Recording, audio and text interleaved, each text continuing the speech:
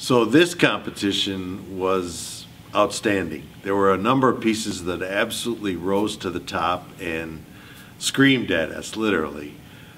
Some beautiful digital work, some great calendar work. Some of the brochures are just unbelievable.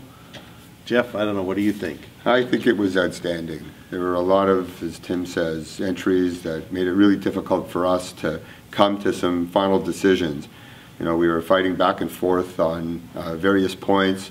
You know, being career print guys, you know, we've seen a lot of print in our days. We do a lot of judging, and this competition really showed what New England has to offer, and you should be a lot prouder than the Pats this season. Good for you.